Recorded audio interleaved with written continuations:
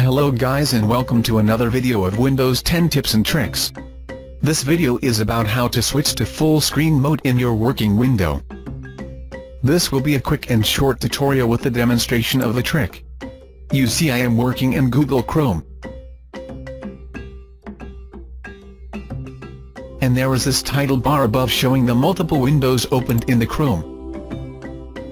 And then this taskbar at the bottom. It is reducing my working screen and hindering my workspace. So, what I do is press F11. And my window goes into full screen, removing all the bars from above and bottom.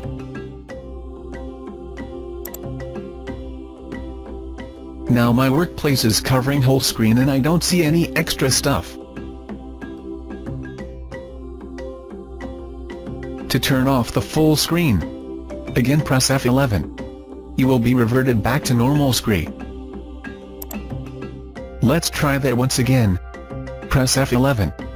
Again you are in full mode screen.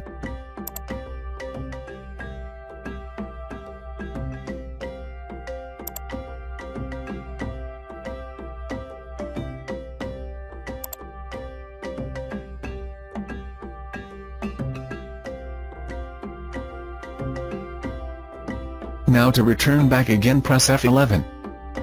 That's it guys. I hope you liked the video.